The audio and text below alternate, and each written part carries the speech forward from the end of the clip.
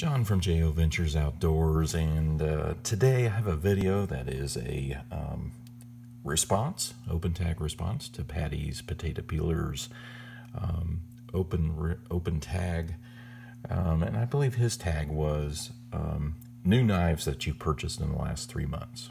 Well, I don't really purchase that many knives, so I'm doing some of my newest knives, which give you a flavor of what you could see on my channel. I'm just getting started, so I have a fairly small collection compared to some, but I like to collect all types of knives, as you can see from the table here today. Just a collection of some of my newer knives, and so you're going to see on my channel budget folders like this Kershaw Hot Wire, which is a Walmart exclusive, $11.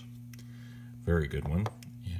You're going to see small lockbacks like the Gerber LST Ultralight, the Buck 55, which has been in a couple of my videos so far. You're going to see things like the Mighty Mite, the Old Timer 18OT Mighty Mite, which just has this brass liner lock. You might see older knives, interesting knives like the Imperial Camp King. This big blade, lots of belly. It's got the can opener, and then of course the bottle opener, which is a little hard to get open here. Let's see if I can get it. There we go. With the screwdriver and the awl over on the other side. You're gonna see things like that. I have a video on my Imperials. Recently I got this as a gift. This is actually the name escapes me. It's called the Smart Knife by True Utility. That's it. It has a nice blade. That's actually very sharp. I really like the blade. Liner lock. It has a little pry bar right here. It has a bottle opener. It has wrenches. It has a cord cutter, carabiner. Kind of an interesting little thing. It's an inexpensive knife. You're going to see this is somewhat new to me. This is the Gerber arm bar. I really like multi-tools, and just more for the use of it. It's got this drive here. It has a scissors and an awl inside. It's got a really nice locking blade. Very sharp. So really like this one. Has this pummel and bottle opener. This is really cool. It has, the scissors aren't, what you would find in a Victorinox, of course, but they do work pretty well.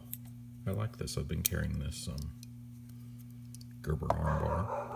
Of course, you have Victorinox and Winger, which I've got the Fisherman here, which is this is actually a vintage Fisherman, pre-1985, and I'll talk more about that in another video, but got that in a trade, got this in a trade, the Winger Apprentice. So I love my Victorinox and Winger.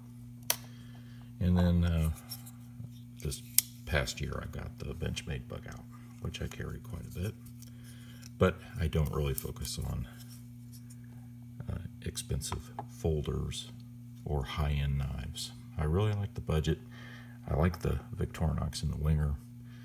I like the kind of the interesting things that you find, and multi-tools. So I'm just all over the place, and I think you might have heard a dog barking in this video, so please excuse that. But I'm out in the shop today doing this one, and so I got a little different background, but I really hope you appreciate this video, or you can watch it and enjoy it. And thank you, Paddy, for your support. He often comments on videos and watches my videos, so I really appreciate that. That means a lot.